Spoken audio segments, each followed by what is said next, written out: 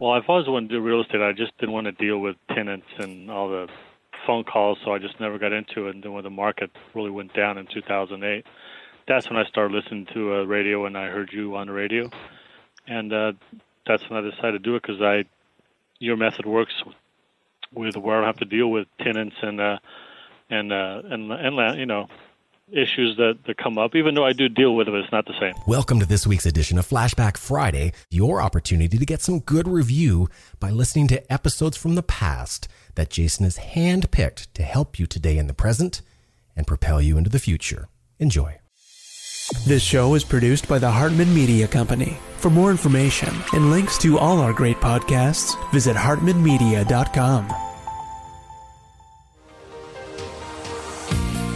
Welcome to the Creating Wealth Show with Jason Hartman. You're about to learn a new slant on investing, some exciting techniques, and fresh new approaches to the world's most historically proven asset class that will enable you to create more wealth and freedom than you ever thought possible. Jason is a genuine self-made multimillionaire who's actually been there and done it. He's a successful investor, lender, developer, and entrepreneur who's owned properties in 11 states, had hundreds of tenants, and been involved in thousands of real estate transactions. This program will help you follow in Jason's footsteps on the road to your financial independence day. You really can do it.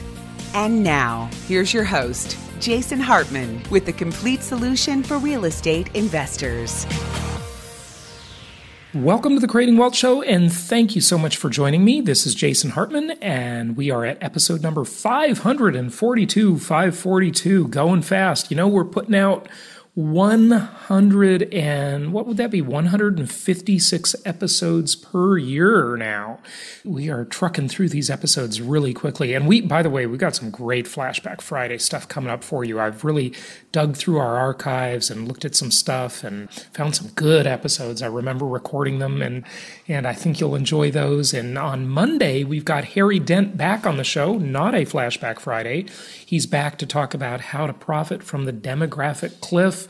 Next week on Wednesday, we've got Ben Mesrich on the show talking about Russia, Putin, some really interesting things. If you like interesting stories, you will love that episode next week. So a lot of great stuff coming up for you. And today we are going to talk about self-directed IRA investing. Now, look, I got to tell you something, folks.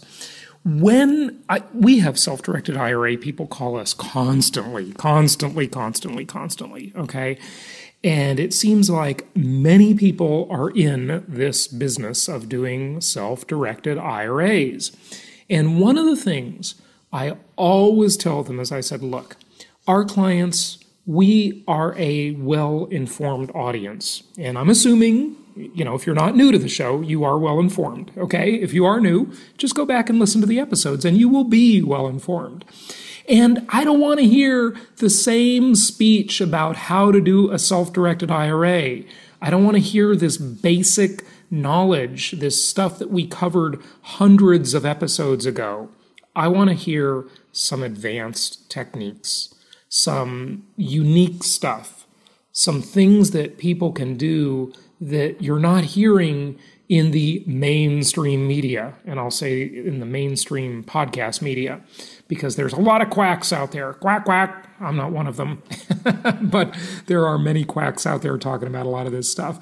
So we're going to hear some things about self-directed IRAs, solo 401ks, health savings accounts, and how to really maximize those today with our guest. But first, let's take a couple of listener questions. And listeners, thank you so much for leaving messages at jasonhartman.com, just leaving a little voicemail message there. We absolutely love it, and we appreciate that because your question is the same question many other people have. By the way, a little note on technical stuff. I can hardly wait because tomorrow my sound wall comes. Yes, it's being shipped to me tomorrow, so this kind of echo that you hear a little bit here with my marble floors and high ceilings, that should disappear, and it's going to sound really good, so I can't wait. That'll be coming right up on the next episode or two. You should hear the new sound, so I'm looking forward to that. But anyway, let's take a couple of listener questions, and here we go. This is Nathan. Hi, Jason. This is Nathan calling from Minneapolis, Minnesota. My wife and I just bought our first rental property, and we love the concept of investing in out-of-state rental properties. We're new to the real estate investing world, and we're wondering how much time do you recommend we have in experience, and how much financial cushion do you think we should have before we start investing in our second, third, and fourth properties out of state, whether it be Alabama, Georgia, Texas, or the like. Love to hear back from you, and look forward to hearing your insight as to how much lead time we should have before we jump full way into the whole investing world. Thank you so much. Hey, Nathan, thank you for the question. That is a great question. It's an excellent question. And it's not really a matter of time as it is a matter of capital, a matter of money. How much do you have to invest? Now, many have asked over the years, and I just want to repeat this again because it's an important point, and that is that it's very important to make sure you have at least 4% of the value of each property in reserve, in cash, in the bank. That is not money that you spend, it's your emergency fund. So, for example, if you bought your first $100,000 property and you have at least, and by the way, this is a minimum, okay, of $4,000, 4% of the value, saved up in the bank as your emergency fund, you should be okay. Certainly, you can have more than 4%. That's the minimum, okay? Maybe you want to have 6% of the value of the portfolio saved up. So if you've got a $1 million portfolio, you would have $40,000 to $60,000 in the bank in your emergency fund ready to go. Now, the larger your portfolio, the more you can be tolerant of having the minimum amount of 4%. The smaller your portfolio, the larger your reserve fund should be. Why is that? Well, it's because you're not diversified, right? If one property goes vacant, you have a 100% vacancy rate. So if you've just got one property and it's your first one and it's $100,000 in value, I would say, you might want to have $5,000 or $6,000 in cash reserves just dedicated to the property. This is not for other emergencies in your life. It's just for the property. Okay, that's the property's emergency fund. It's not your general life emergency fund. That is another matter. So it's just a question of capital, Nathan. And, go as fast as you can. If you believe in the stuff we're talking about on the show, if you believe, as do I, that income property is the most historically proven asset class in the entire world, then accumulate it as quickly as you can, but always make sure you have a good, sensible reserve fund. Okay, let's do one more question before we get to our guest. Hi, Jason. This is Steve from Canada. We met once when you went to Whistler, and you were coming back from the Whistler trip. Anyways, I had a couple of questions to ask you, which might interest the general audience on the podcast, as well as questions that I have. One is...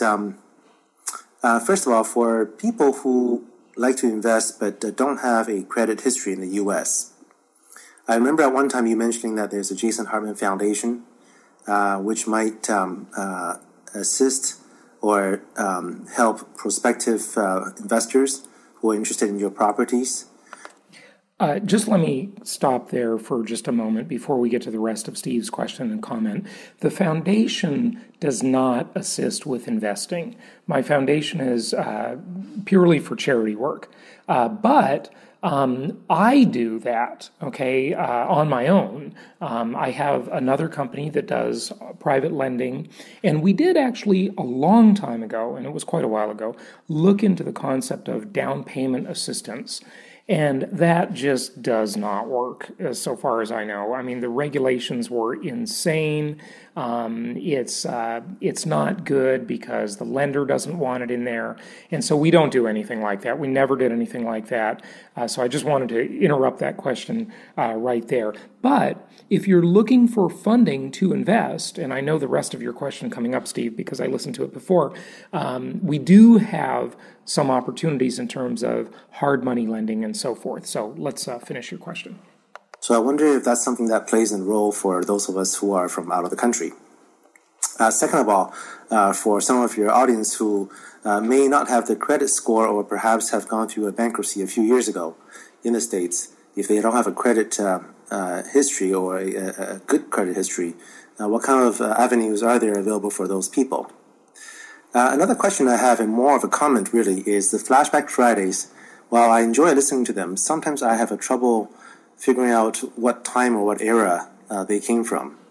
So it would be really helpful if you could preface each FBF with the year and hopefully the month of that particular podcast, so that it'll put things in context when we listen to these older but insightful podcasts. I've been listening to you since I discovered your podcast since Christmas 2014, and trying to catch up on all the episodes. I really enjoy them and hope to invest more with you guys. Thanks. Hey, Steve. So those are great questions, and it was great meeting you in Vancouver when I was up there. When was that? January? Yeah, I guess that was January. You know, it's always great to, when I come to a city, and I mention it on the podcast that I'm going there, that one of our listeners reaches out. I've had this happen many, many times. I've had it happen in other countries. I just love meeting all of you. And of course, when you come to our events, I love meeting you there too. So yes, I definitely remember you, and I remember your story about when you lived in California and so forth. So appreciate the comments there, Steve. On Flashback Friday, you are absolutely right. We should be doing that. Another listener did ask us a question about that, and what we did do immediately, and you'll see it's in the show notes for all of the Flashback Fridays, it shows you the original episode number. I know it's not as simple as a specific recording that would tell you exactly when it was originally published, and we have thought about and we're still thinking about doing that. But here's the thing.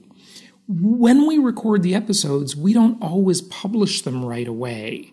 This stuff is not always super time sensitive. It's not like the news where you really got to have the date on the article that says Associated Press, June 1st, 2020.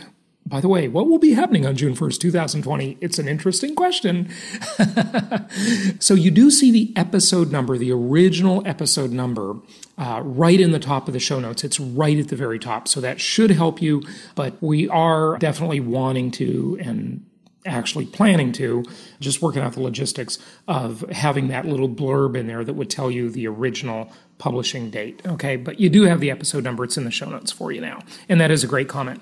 In terms of financing, though, you can do anything that's an asset-based loan. Many, many tens of millions of people have credit challenges since the Great Recession.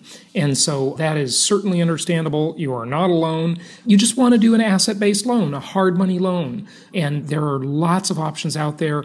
I do hard money lending, so you can talk to your investment counselor at my company about funding for your deals, and they can refer you to me, and we can discuss specific terms. Lots of options out there in terms of hard money lending and some more unique stuff that's asset-based financing. That's the key word, asset-based financing, and you should have no problem getting that. All right, let's jump to our guest. Let's talk about solo 401ks, health savings accounts, and SD IRAs. Here we go. It's my pleasure to introduce Edwin Kelly. He is CEO of Specialized IRA Services, and we are going to dive in and talk about some advanced IRA health savings accounts and solo 401k strategies today. I think you'll find this interview to be very interesting. The mission here is to talk about some more advanced techniques, not the basic generic stuff you've heard with other past guests that I've had on the show. So Edwin has committed to that, and I think he's got some good information for us. Edwin, welcome. How are you? Jason, I am great. Thanks for having me on today, and I have been a huge fan of your show for years, followed it for a long time, so I've really been looking forward to this. Good stuff. And I didn't know you until just now. This is the first time we've ever spoken, at least as far as I know, but we were introduced by someone else in the real estate business, and so I didn't know you were out there listening, Edwin. Yeah, lots of mutual friends. Funny how that works. Yeah, it is. It's a small world, definitely. So how many years have you been listening to the show? I'm just curious. Do you know? Oh, man, it's probably been about 5 years. Yeah, fantastic. Well, we love loyal listeners, so thank you for listening, and I hope I have, offended you appropriately. You have, and made me laugh all at the same time. And it's funny. I was talking with one of our team members, and I was saying, I could never run for office because I've offended everybody. So there we go. I don't know. You're in good company. I mean, look at Donald Trump. Well, I don't know.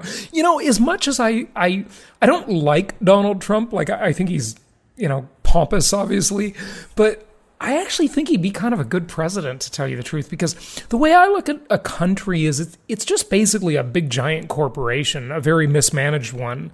I don't know. I kind of like some of the stuff he says. What do you think? You think he's terrible? No, I think it would be helpful.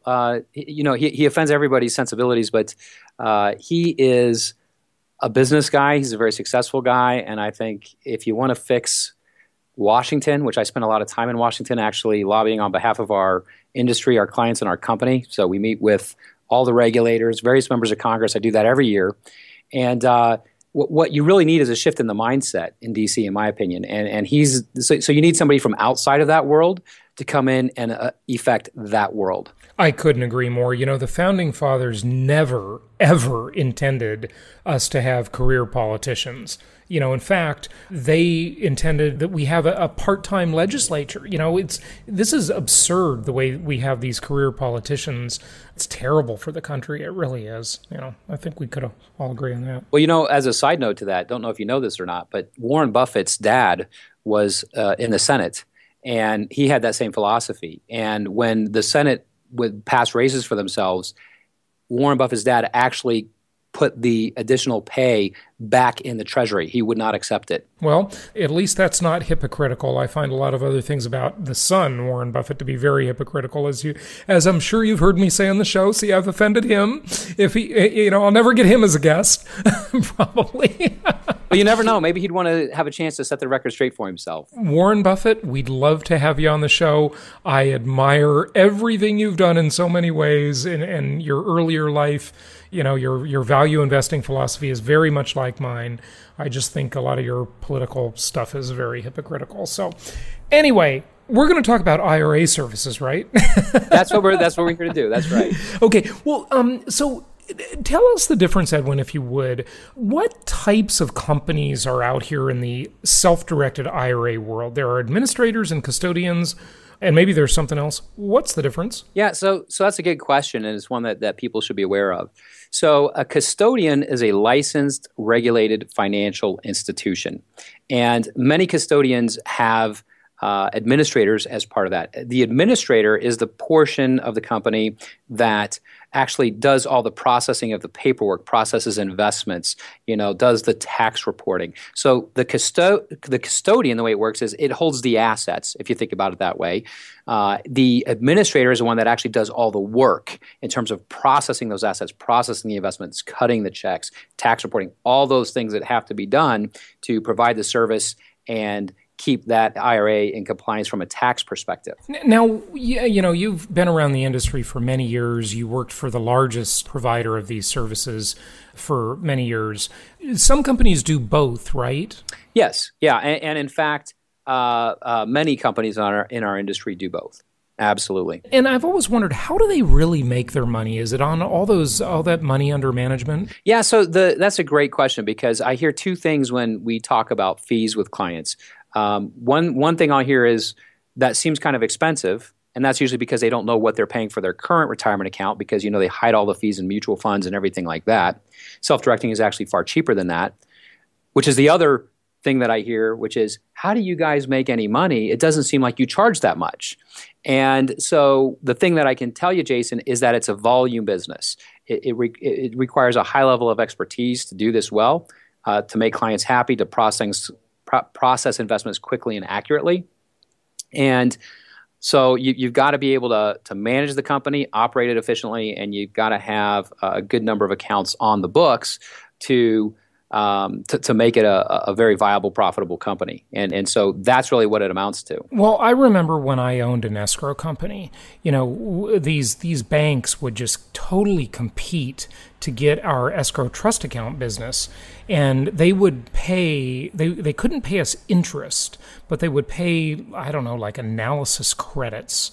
and they could buy your software that you ran your escrow company with and all kinds of stuff like that. Is that kind of what's going on a lot? Is there a lot of back end money in this? No, there's no back end from a fee share standpoint. Like one of the examples you use there's no fee share going on, but the main money is what you see on the fee schedule, and so it's one reason why, truthfully, there aren't that many competitors in our industry. Now, from some people who've been around the industry, like you have been for a long, long time, one of the things is that people say, well, the industry's grown a lot. There's a lot of competitors out there.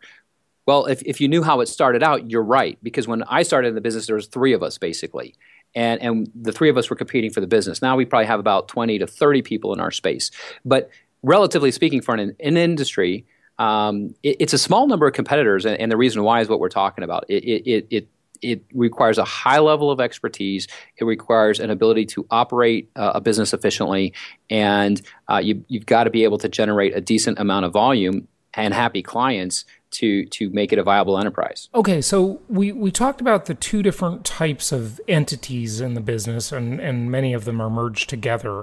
Talk to us about some strategies, if you will, that can really make the IRA far more profitable for investors. Okay, that's a great question. And one of the things that we do is we do a fair amount of consulting with our clients, because one thing I'll say about self-directing, and one of the reasons why I see people limit their success when they might have a self-directed IRA, or they may not because they're not sure how to use it.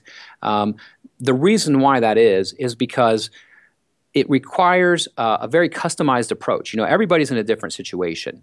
And so to answer that question, I'll give you kind of two examples on both ends of the spectrum, because it really comes down to the specifics of the person's situation. So let's say we're talking about somebody who's just starting out, and this happens all the time.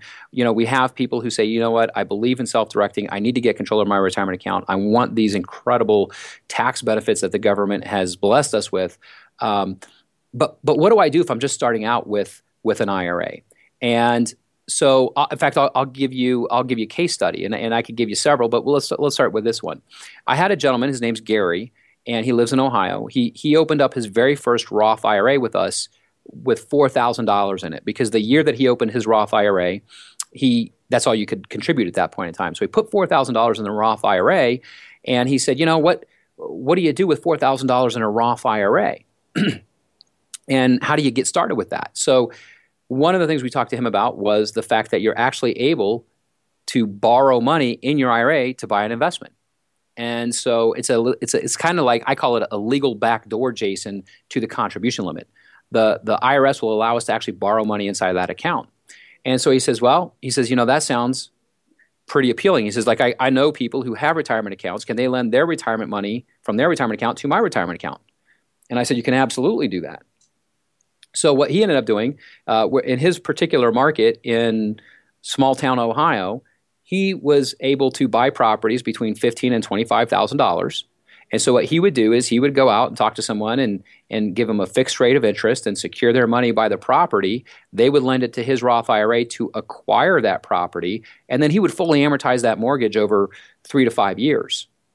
And keep in mind, he started late in life. He started at 53. Gary is now 61 years old, and he's paying off one property a month. Currently, he is spending $7,000 a month, 100% tax-free from that particular account. And as time goes on, he said in the next 3 years, that check is going to grow from $7,000 a month to about $40,000 a month. And so, I think that's a great example of just one strategy that we've helped people put together and engineer to grow an account from very little money to very large assets and cash flow. So that's on one end. Am I missing a big aha there? I mean, what's the difference between, many hard money lenders out there are private lenders, hard money lenders, whatever you want to call them. They're loaning via their IRA. Okay. So IRAs loan people money all the time. That's not super uncommon by any means. what's the aha here? What is there something I didn't quite catch? Yeah, so I think the big aha is that, and this is what I really view as the power of self-directing, is that the number one thing that people need, and I've heard you talk about this in some of your previous shows, is that people need passive income, right? They need to generate consistent, predictable income, and this is a way, and this is the big takeaway, in that, I look at somebody like Gary, and keep in mind, he was 53 years old. He didn't have a dime saved for retirement. He woke up one day and said, I need to do something about this. He opened up a self-directed IRA, and with a little bit of information and knowledge, was able to go out, use other people's money to acquire a real estate portfolio inside that IRA in about 7 years that will fully fund his retirement and put him in the top 1% of all income earners in the country. To me, that's the aha, the fact that it can all come together and it can happen in a relatively short period of time. Mm-hmm. Okay, good. So other strategies with IRAs because I definitely want to talk to you, Edwin, about health savings accounts and so forth too. Yeah, so another strategy so that's on one end of the spectrum, right? What are good strategies for people? Well, that worked for Gary because he was starting with very little money. Now there's other what we call small dollar strategies with self-directed IRAs, but that's an example or a case study of one. Now, if you go to the other end, this is something that, and I'll use John as an example. And again, I think, and I'm sharing these case studies, Jason, because I think it illustrates the power of what people can really accomplish. And I also want to address the real challenges that people are faced with today. So John is a very typical American, regular, everyday person that probably at times might have listened to your show. He had a career his whole life, not a super high-paying career, and he contributed to his company-sponsored 401k plan.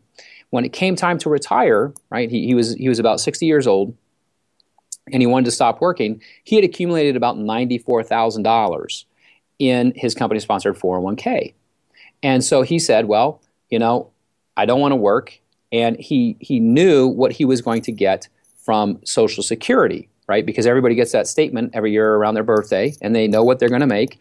And so what John lives in Michigan, by the way, John's statement showed him is that he was eligible for about $1,246 a month. That's what his income was going to be from Social Security. He had Social Security, and he had $94,000 in his company-sponsored 401k.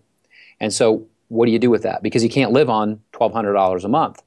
So what he did was, of course, he did what most people do, and they call your traditional bank or brokerage. And he said, hey, I've got this $94,000. I need to generate some income because I want to retire. And what can I do with this? Now, you probably know this, Jason, but if you ask the average financial advisor what you can spend based on, the stock market and mutual funds and things of that nature, what they typically will tell you, and this is what they told John, is that you could spend probably 3 to 4% of your account every year. Okay, so that amounts to a little over $300 a month. And John said, there's no way I can live on my Social Security and $300 a month. That's just not going to cut it. Particularly if the market drops, that 3% goes down, right? So it's not even $300 anymore. He said, that's just, I can't live on that. So he started researching and looking for some different options and what were the alternatives, to what the advisors were telling him. And what he came across was real estate investing, specifically buy and hold real estate. Now, this is a gentleman who's never been to one of your terrific events, Jason, and learn how to do real estate investing themselves. So what he did was he found someone, another investor, who purchased properties, fixed up the properties, put the tenants in the properties, and managed those properties. So it was passive from his standpoint. What he ended up doing was transferring the $94,000 in his company-sponsored 401k into a self-directed IRA with us. He then purchased 2 properties. One was $43,000, the other was $42,000. Both of those properties pay about, after expenses, around $700 a month per unit, right, in terms of rental income back to his IRA, which he now distributes out. So total, that's about $1,400 a month. Now, $1,400 a month may not sound like a lot to people, but you ask about the big aha. This is the big aha to me. think about what he accomplished. The only guaranteed income he had was $1,246 from Social Security. That's it. And within 90 days of retiring, he was able to move from his 401k into a self-directed IRA, purchase 2 real estate assets, and he didn't know anything really about real estate, and he doubled his monthly retirement income for the rest of his life. To me, that is pretty remarkable when you take somebody who, just a regular everyday person, they've never even heard about this, 90 days before he did it. Just never even heard of it. Yeah, it's amazing how just by structuring things better, you can make such a difference, Same amount of money. Yeah. Yeah, well, amazing.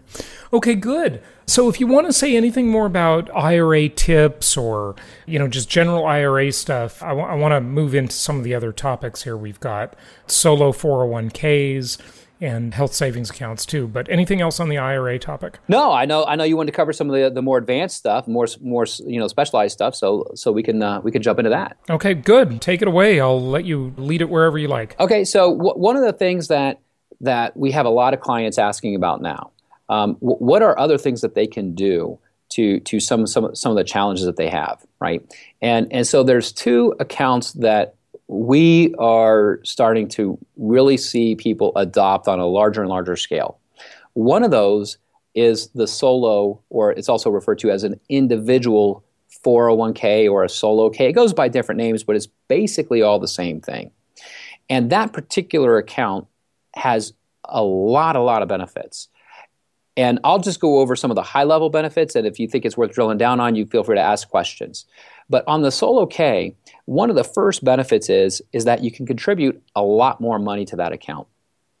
So there's a number of people, particularly once they become successful investors or they've got a business going and they say, you know what, the challenge or the downside of the IRA is I can only put, $5,500 in a year or $6,000 in a year. The contribution limits are lower.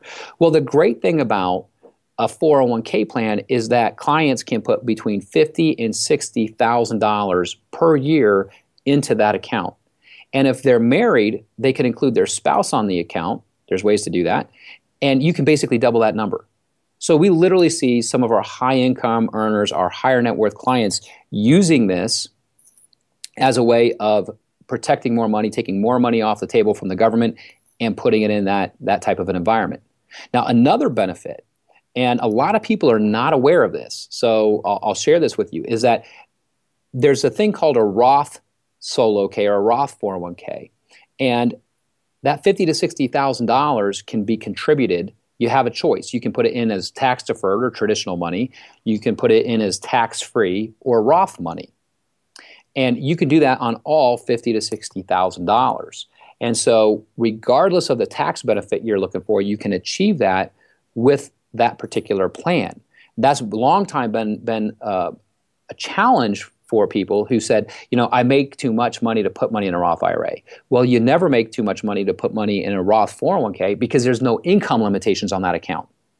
So that's another huge benefit that we see clients using. Okay, and can the solo K or the 401k, well, it's really a solo 401k or a solo K, or they call it different names, but is that something that can be a Roth or a non-Roth? What do you call a non-Roth? We call it tax deferred or traditional. Yeah, traditional. So can that be either way? Can all of these accounts be either way? Health savings account, HSA, can that be that way too? You're going to be really excited about the HSA because guess what? You don't have to choose. You get both benefits with the HSA. Yeah. So, and in fact, since you brought up the HSA, let's kind of jump into that. But let me just say 2 quick things about the 401k that are really compelling for people. One is that in addition to the 2 benefits I just mentioned, one of the reasons why people don't use solo Ks is because they don't know how to get money in there. And so one of the things that we allow clients to do is take money from a traditional IRA and move it into a 401k. Most companies don't allow you to do that. A lot of people are under the false assumption that's an IRS rule. That's not true. It's a rule that the administrator, the custodian sets. But there's no rule that says you're not allowed to take traditional IRA money and move it into a traditional 401k. You're absolutely allowed to do that. Now, why do many people choose to fund a solo 401k that way? Well, it's because the 401k is the only account that allows someone to take out a personal loan right? Which I know you know that, Jason, but a lot of people are not aware of that you're not allowed to borrow money personally from your own IRA.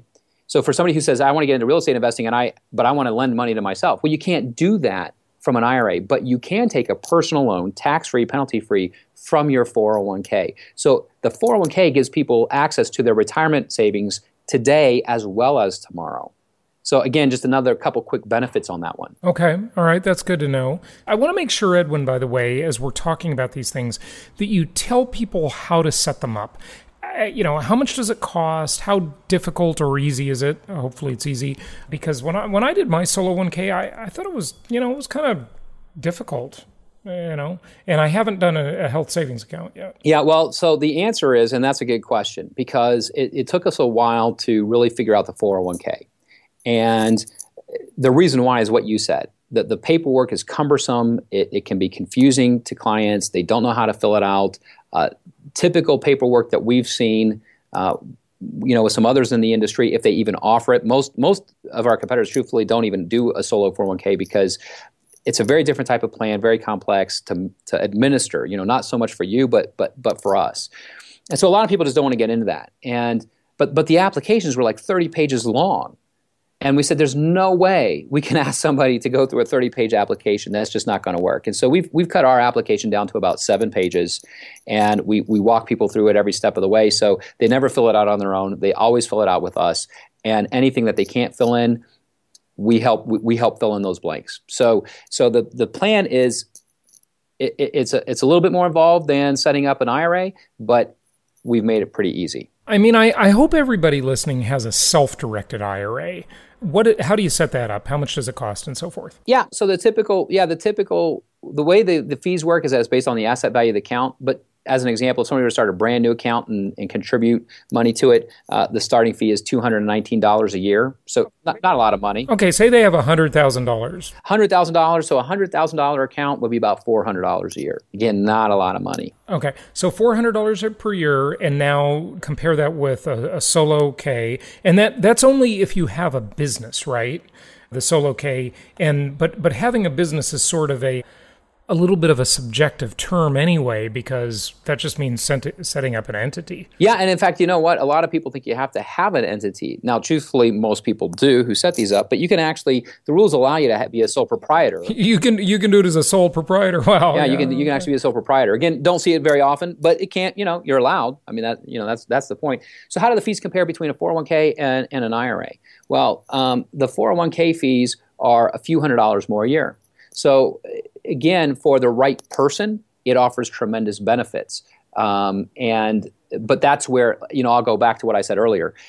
Every conversation we have with someone, we're really trying to understand where they're coming from, what they're looking for, what they want to accomplish. And then we do something that we call plan design, which is just a fancy way of saying, which plan or plans are the best plans for you based on fees, the benefits you're looking for, your income situation, investment strategy, all those types of things. Okay. And cost-wise. And let's always do it with $100,000, just to use a round number. So the fee on like a 401k would be probably between $700 and $800 a year for a $100,000 account versus the $400 on an IRA. And how about the setup fees on both of these? Compare those. Yeah, so the setup fees on an IRA are basically $50 to set the account up, and then on a solo K, I want to say it's around $250. There's more involved in setting those plans up, and there's actually one of the reasons, just so you know, and people may not be aware of this, they see the higher fee. I'd love to tell you, Jason, that I get to keep all that money, but it doesn't work that way. The reality is that 401ks are called qualified plans. Why are they called qualified? Because the IRS actually qualifies them, and they have to be filed with the IRS, and there's filing fees that get paid to the IRS. So some of those additional fees that people see on those plans don't go to your administrator or custodian. They go someplace else.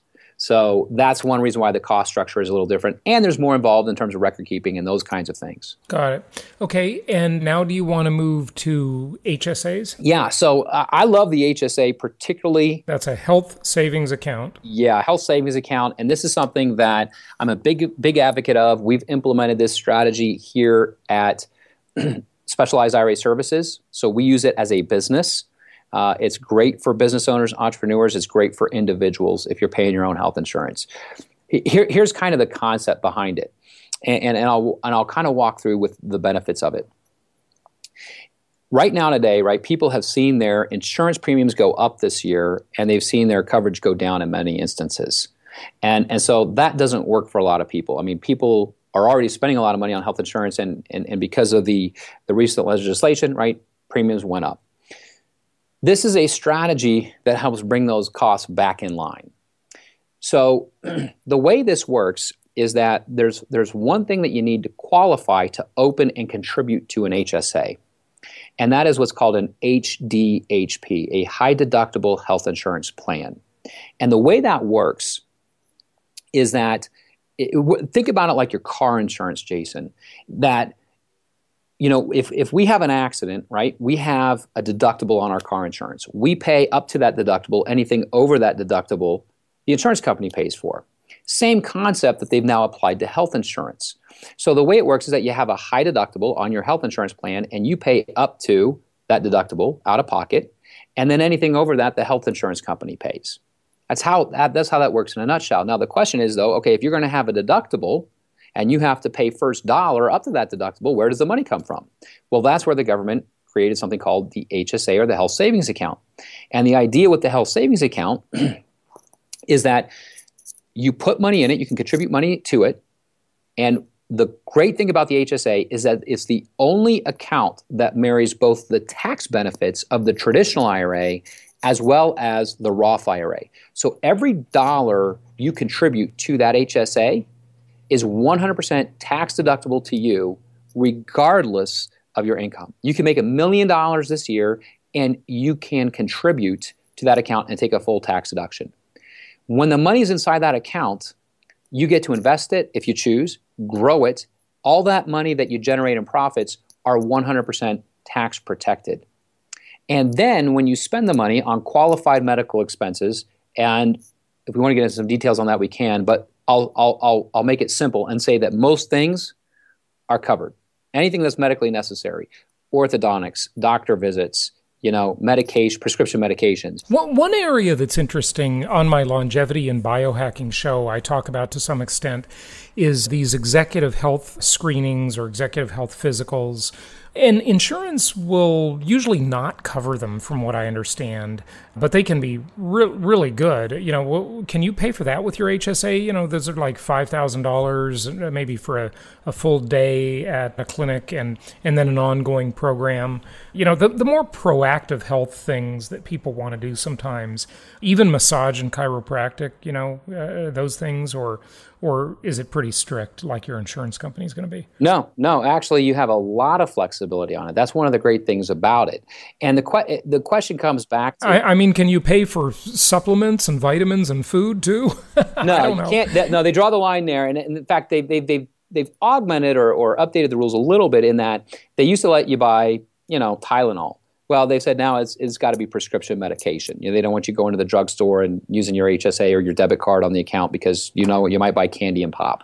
So they've limited that to prescription meds and things of that nature. But the other things that you're bringing up, you can absolutely do.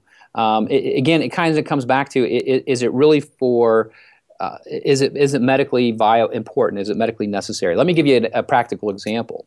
So we actually had this question come up, and so Jason, I'm going to throw this question out to you. Okay, so I want you to answer this. I just want you to take a stab at this. You tell me what you think. I hope I can answer it.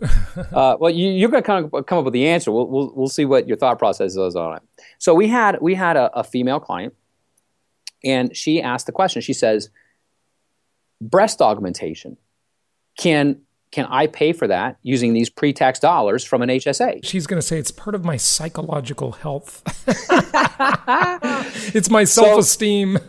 Now, if you ask her husband, he would tell you it's medically necessary, right? But the question's coming from her.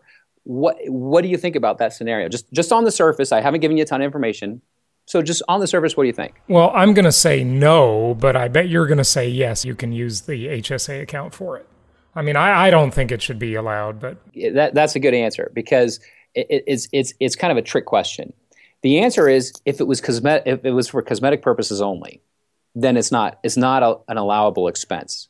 Okay, but in her particular case, she was a breast cancer survivor. Oh, yeah, but that's reconstructive. That's really, truly medical, yeah. That's reconstructive, and so that's where I say the rules are, I call them pretty liberal, right? They're very flexible in terms of what we can do and what we can spend money on and what they do consider qualified medical expenses. So so there's a lot of options there. Now, I'll share a couple quick things on that as well. I would just add one more thing to that. I would think she could probably go visit a psychiatrist or psychologist and get a note that says it's medically necessary, even if, there wasn't the cancer history there. I think a lot of things like that you could probably push the issue if you wanted to. Yeah, you could argue it for sure. I mean, and that's only if it even got audited. I mean, do they audit the way that people spend money from these accounts?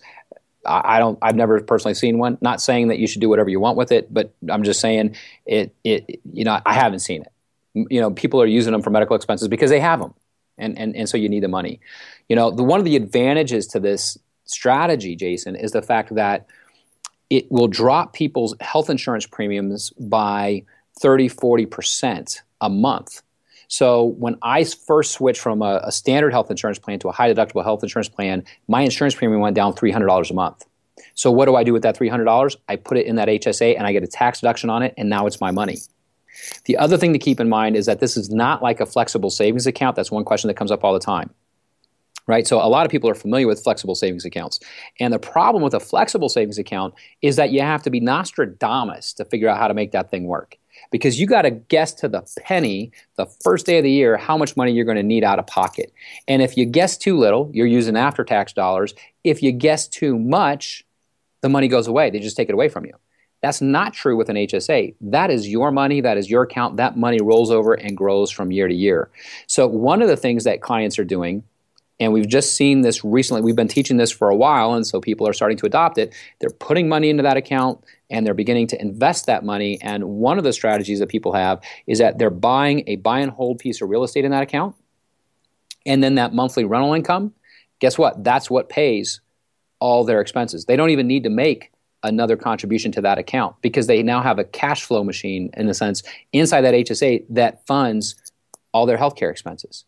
Pretty incredible stuff. Yeah, it really is. What's the cost of setup and ongoing administration fees? So that's cheap. That's a cheap account. I say cheap. It's on the cheaper side for sure. It's about it's a $50 setup plus $195 a year. So it's not a lot of money. Okay, so why did I talk to a law firm once and they told me it would be like $1,000 or $1,500 to set up an HSA? That's a great question. If I could get by charging that, I probably would. Because they're lawyers. That's why. Attorneys don't do anything for less than $1,000. I think that's the answer, really. Maybe it is. Yeah. Interesting. Okay.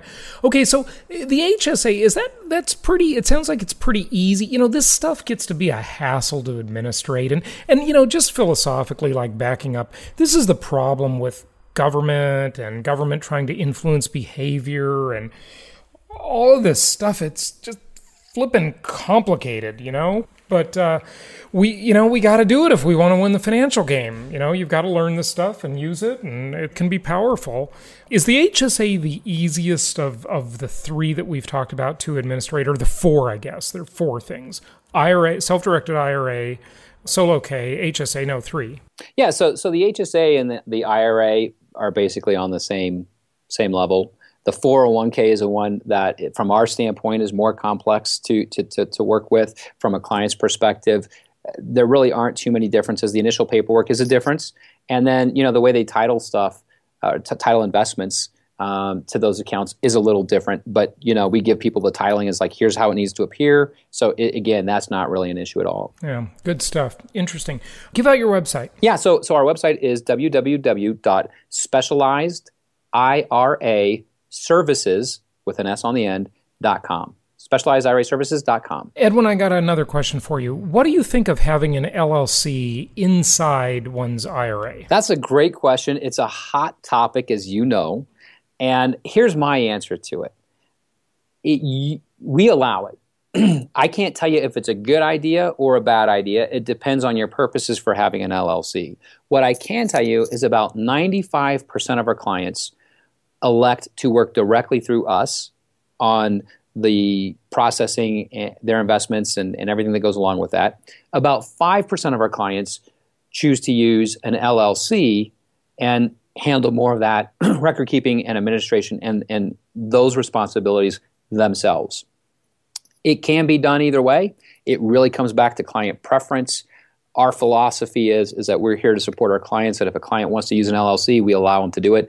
If a client doesn't want to use an LLC, they don't have to. Why did the last company you were with discourage that so heavily? That's a really good question, and there's a few different philosophies or answers to that floating around out there. Their belief, at least the outspoken belief, is that the rules are unclear and that the client can get themselves into trouble with that type of an arrangement, that they might have too much control, that they might mismanage something or not do the proper due diligence or record keeping like they're supposed to.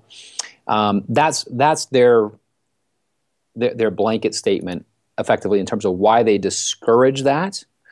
Having said that, again, I used to argue that point at one point when I was there.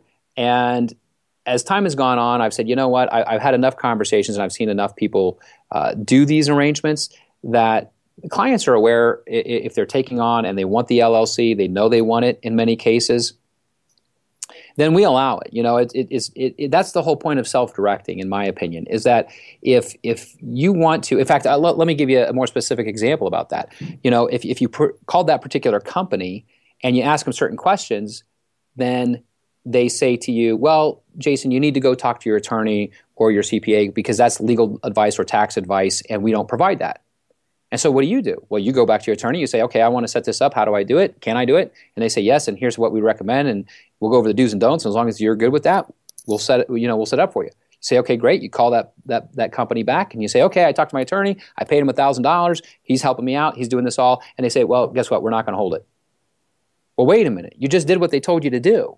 Right? That doesn't seem like a very client-friendly policy. And therefore, that's why we've adopted the philosophy we have, which is we're here to support our clients. So if it's not prohibited, we're going to allow it. I just think it's too difficult to not have an LLC. Now, remember, folks, asset protection-wise, you may want to have multiple LLCs depending on how big your account is, whether it be an IRA or solo 401k within that plan. But I just think it's too hard not to have that checkbook control. I mean, you got to be careful. Mike Dillard in the Elevation Group had a guest, I think, a few years back that was talking about, how to take possession of gold and other precious metals inside your self-directed IRA. And I just knew that had to be illegal because if you touch it, now granted, you can touch the piece of real estate, of course, okay? But, if you're holding that gold, for example, then, the IRS has no way to keep track of that. You have a checkbook control LLC. That's how they do it, right? Checkbook control LLC. And then you buy the gold. You say, hey, I bought some gold in my plan. That's what you tell the IRS. But then you have it in your possession.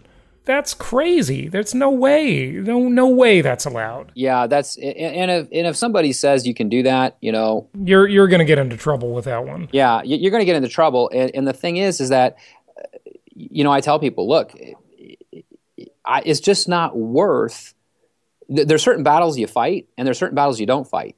That's a pretty clear losing battle, in my opinion. You're not going to win that argument with the IRS. But, if you're doing real estate, there are little expenses that crop up here and there. Yeah, like you need a debit card to pay for the utilities, right? Or be able to write a check to the utility company when you first get that property up and going and you're, showing it to tenants or something, or in between tenants. It's just too hard not to have the LLC and be able to do that stuff. Yeah, and that's why I say we have the philosophy that if a client wants to do it, we certainly allow it, and they are able to do that with us. And so it really comes back to personal preference, because like you're saying is that, some people say, hey, you know what, I want an LLC, and they take on certain roles themselves. Many of our clients have property managers who take care of a lot of those issues for them. I think that's one of the great things about real estate, Jason, and what you teach is that there's a lot of different ways to structure things, and there's obviously your recommendations and what you think is best. And at the same time, there's some allowance there for what works for people and what they're trying to accomplish. And so what we've decided is the best way to be a long-term partner with our clients and be a strategic partner for them, an important team member, is to really develop systems and processes that support what the clients are doing. And what I've seen is, and the reality of it is, there isn't a cookie cutter. Square pegs don't go in round holes. And that's why so much of what we do is highly, highly customized to support our clients. And we can do it because we've been doing it for 24 years. I mean, that's why we're able to create those types of things. Is there an extra fee for having an LLC and having checkbook control with inside a plan? Not from our standpoint, but obviously it depends where they register that LLC and fees to the state, paying to get set up. But those are the fees. They don't pay us, as an example, any additional fee if they opt to use an LLC. Okay, good stuff. Edwin, any closing thought? I really appreciate you having me on, and I hope the information that we shared today is really beneficial. And if people want to find out more about the benefits of the HSA or the Solo K, feel free to give us a call. Check out our website. We have a lot of great content and information out there to help people get those questions answered. Good stuff. Edwin Kelly, thanks so much for joining us. Okay, thank you, Jason. I've never really thought of Jason as subversive, but I just found out that's what Wall Street considers him to be. Really? Now, how is that possible at all? Simple. Wall Street believes that real estate investors are dangerous to their schemes because the dirty truth about income property is that it actually works in real life. I know. I mean, how many people do you know, not including insiders, who created wealth with stocks, bonds, and mutual funds? Those options are for people who only want to pretend they're getting ahead. Stocks and other non-direct traded assets are a losing game for most people. The typical scenario is you make a little, you lose a little, and spin your wheels for decades. That's because the corporate crooks running the stock and bond investing game will always see to it that they win. This means, unless you're one of them, you will not win. And unluckily for Wall Street, Jason has a unique ability to make the everyday person understand investing the way it should be. He shows them a world where anything less than a 26% annual return is disappointing. Yep, and that's why Jason offers a one-book set on creating wealth that comes with 20 digital download audios. He shows us how we can be excited about these scary times and exploit the incredible opportunities this present economy has afforded us. We can pick local markets untouched by the economic downturn, exploit packaged commodities investing, and achieve exceptional returns safely and securely. I like how he teaches you how to protect the equity in your home before it disappears and how to outsource your debt obligations to the government. And this set of advanced strategies for wealth creation is being offered for only $197. To get your Creating Wealth Encyclopedia Book 1, complete with over 20 hours of audio, go to jasonhartman.com/store. If you want to be able to sit back and collect checks every month, just like a banker, Jason's Creating Wealth Encyclopedia series is for you.